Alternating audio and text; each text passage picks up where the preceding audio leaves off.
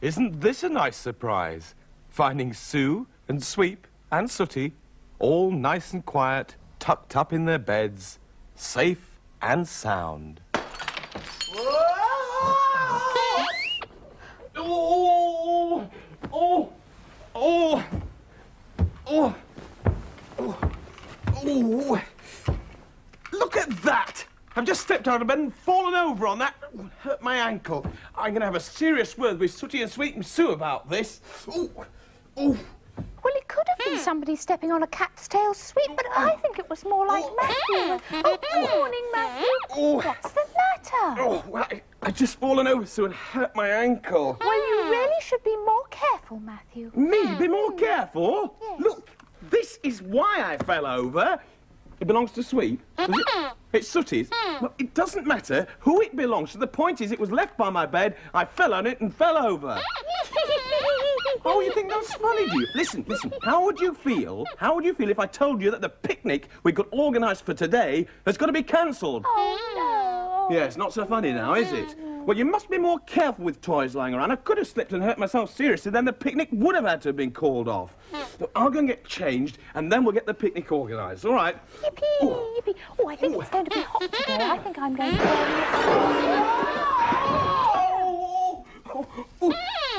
Look at that! Oh, what Sweep?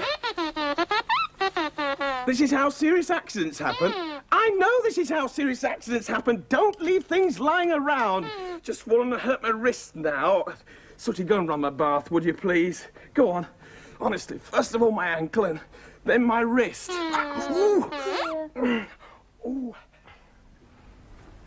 Oh, hello, Sweep. Ow! Ooh. Am I all right? Well, yes, I will be all right. I sprained my ankle and my wrist. You're sorry. Yes, all right. I know you didn't do it on purpose, Sweet, but you see, that's what accidents are. They're not done on purpose, but they can be very, very serious. Now, listen, if you want to go on this picnic, will you go and use the bathroom? I've asked Sooty to run a bath for me. Be careful now. Yes, all right. Ow!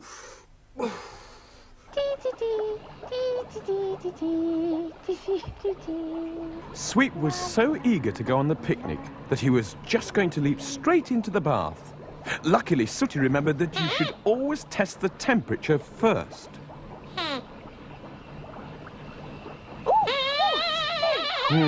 It's a good job he did test the water, because it was very hot.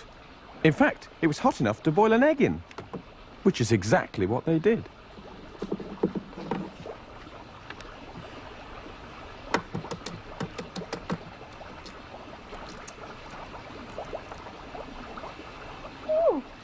Quite funny. But if that had been Sweep and not an egg, he would have ended up in hospital. Don't forget, you must always run the cold water first.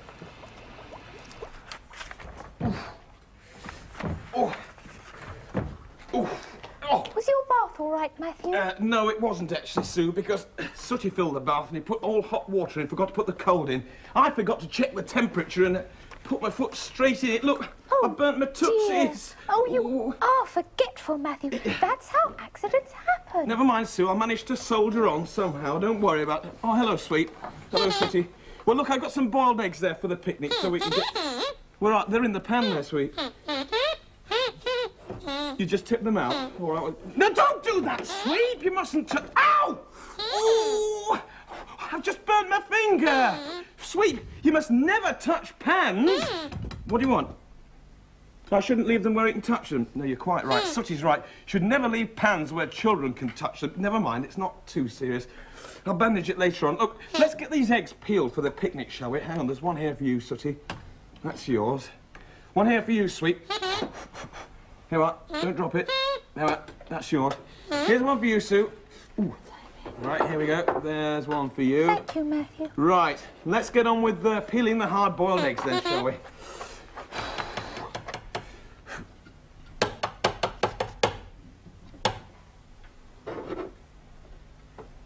Oh, dear. Not like that, Sweep. Do it like this. La-da-dee-dee-dee. Like that. Now, Sooty, how about you? You try.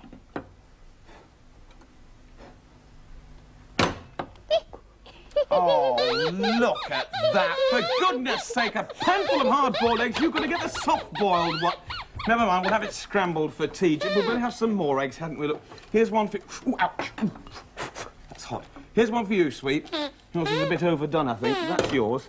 Right, here's one for you, Sooty. There we go. That's for you. And I'll have one as well. Right, let's get these eggs peeled, shall we? Come on. Oh, get out on this picnic, but don't do that. Don't do that, Sooty, please. What's he doing? Well, he's rocking on his chair. Don't rock on your chair, please. Why shouldn't he rock on his chair? I know it's his chair. Don't do it, please, Sooty. It's very dangerous. Look, I'll show you why not, Sweet. See? If you've got a chair or a stool like this with 4 legs, you don't go rocking on 2 backwards and forwards like that, because if you do, you might fall over. Ah! Oh! Oh, dear. Oh.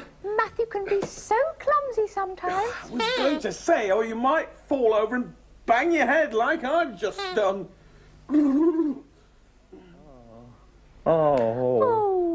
Oh, thank you, Sue. Dear Matthew, you are in the wars. I didn't realise there were so many dangers in the home. Sue, more accidents happen in the home than anywhere else, you know that. Anyway, we must get on with this picnic. Hello, Sooty. What else are we taking? Well, we've got some bread here. Well, get the bread knife, would you? Now, as I was saying, Sue, more accidents actually happen. Give me that. Ow! Oh, look at that! I've cut my finger, Sue. Can you get a plaster, please? What's the matter? Why are you crying? Because you've hurt me. Oh, look, Sooty, don't feel bad about it. It wasn't your fault. As a matter of fact, it was my fault because little teddy bears and small children shouldn't touch sharp kitchen knives, or this might happen, or even worse. Ooh. Here's the bandage, Matthew. Oh, thank you, Sue. Oh, by the way, never mind cutting the bread because I found a sliced loaf. Found a sliced loaf? That's fine. Let's get this finger bandage, shall we, Sooty? Give me a hand. Oof. Oh. Can we what? Can we take toast? Toast? On a picnic? Well, I suppose you can't get into very much trouble with toast, can you?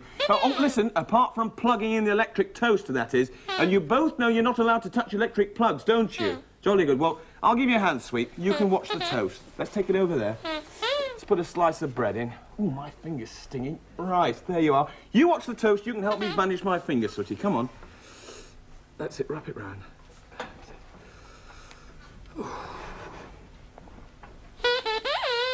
It's okay.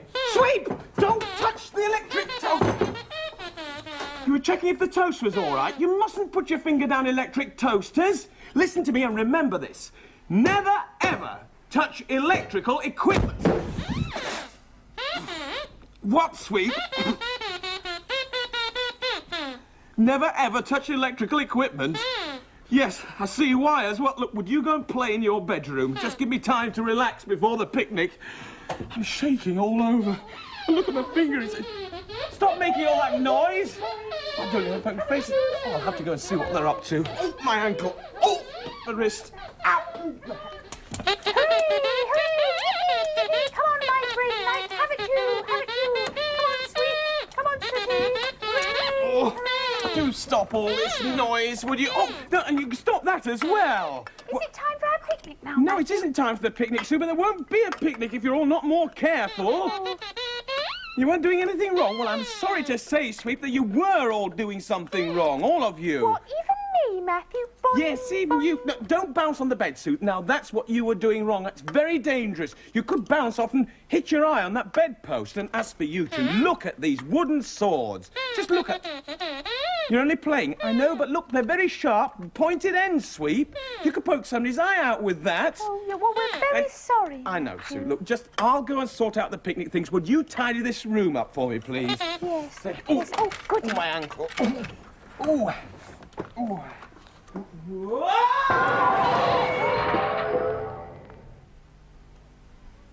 Oh. Oh. Oh, no, not again, Matthew. Are you all right? Yeah, I think so, sir. Just banged my eye. What? Can you see? Well, you can see, Sweet, but I don't know about me. No. Take me on the picnic, Sooty, please. Just take me on the picnic.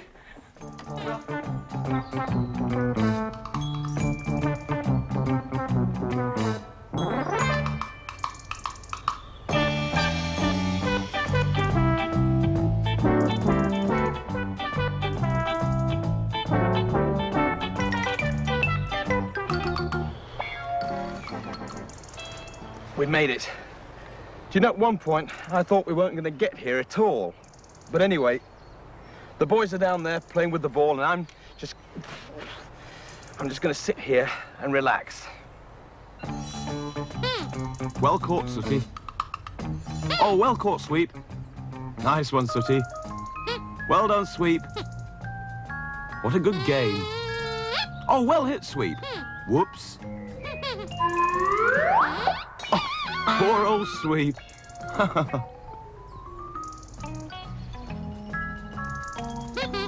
Where's this going? Who did that? Can you have the ball back? No, you can't have the ball back. Play with something else. You can't have the ball back. Honestly.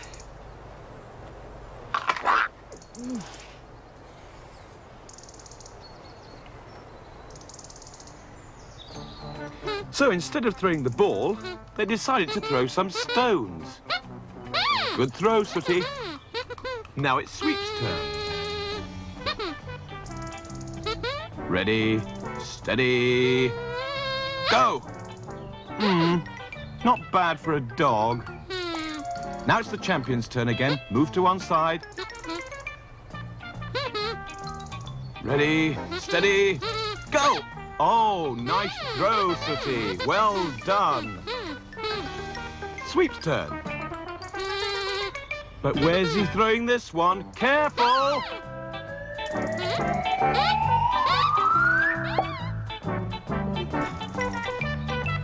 Stone? Who threw that stone? That could have been very dangerous, that. If I hadn't had my head bandaged already, that could have hurt me. Look, if you've got that much energy, go and chase this.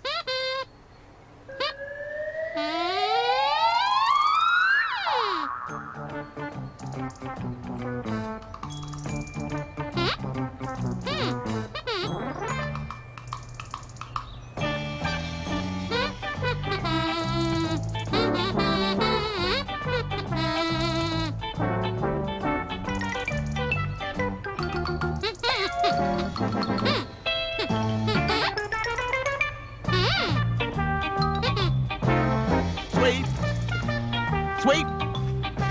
Sweep, don't go through that! Don't go through that hedge! Sweep! Sweep! Don't go! Sweep!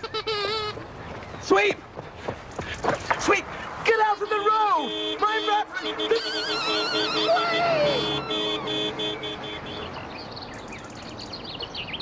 Sweep!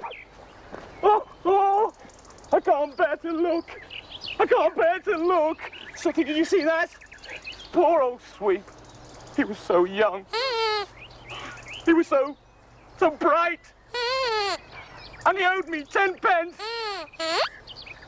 Sweep? What on earth are you doing here? You are very lucky, you know. You shouldn't go into the road like that. You ought to learn your Green Cross code. Listen, never go into the road with anybody except your mummy or your daddy or a grown-up. Otherwise, you won't live long enough to learn the Green Cross code. What about the ball? Never mind about the ball. I'll get the ball. Come on, What happened? Peaceful country lane, and a buffoon like you comes along. I'm sorry. I just jolly well hope so. Don't you know your Green Cross code, young man? Well, yes, I do. Sooty and Sweep know it. You should jolly well learn it from them. I'm sorry. I don't know what the world's coming to with young men like you. You're a danger to the community. I've got a sore finger as well. Well, and how is my patient doing? Oh, Sue, I feel as if I've been run over by a steamroller. Oh, dear. Well, you're lucky it was only a bicycle. Really, Matthew, I'm surprised at you for being so careless. Well, I'm certainly paying for my carelessness now, Sue, Yes, aren't you I? are. Anyway, at least I've learnt something today. I hope you three have learnt something. And I hope you've learnt something as well. Hey, would you like me to read you a story? Yes. Can it be about us at the seaside? Are you at the seaside? All right, then. Because no accidents happen there. Sweet accidents happen absolutely everywhere, as you'll soon see when I read you this story. It's called Sweep's Lucky Escape. One day, Sooty and Sweep and Sue went to the seaside. They were having a lovely time.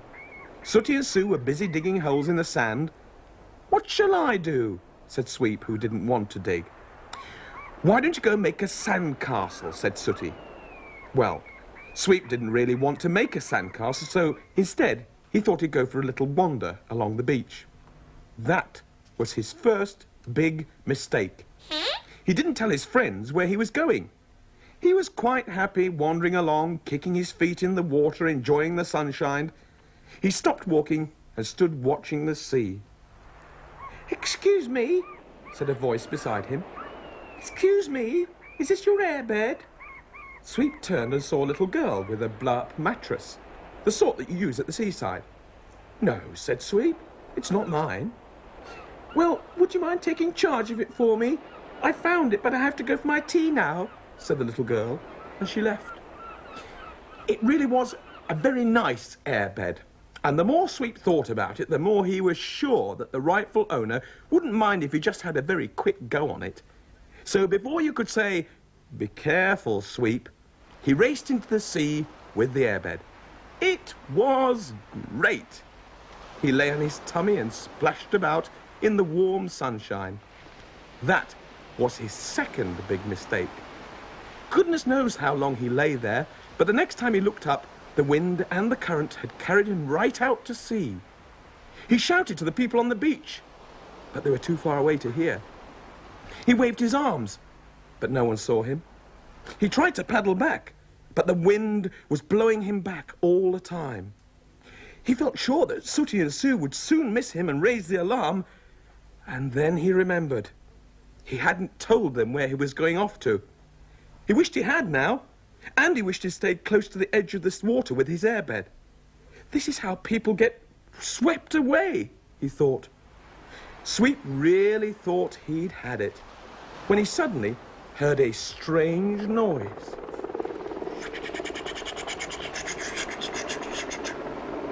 He looked up, and he nearly fell off the airbed with delight. It was a helicopter, and he could see Sooty and Sue up there with the pilot. In next to no time, the helicopter dropped a rope and hauled Sweep up to safety. Above the noise of the engine, he heard Sooty say, "It's a good job that little girl came and told us where you were.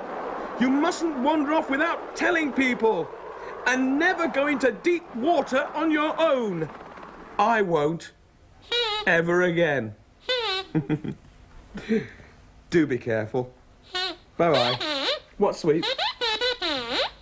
Can you rise on my plaster? Go on, then. Sue, peel me a grate, would you? All right, Matt. See you. You have a listen to my chest, Sooty.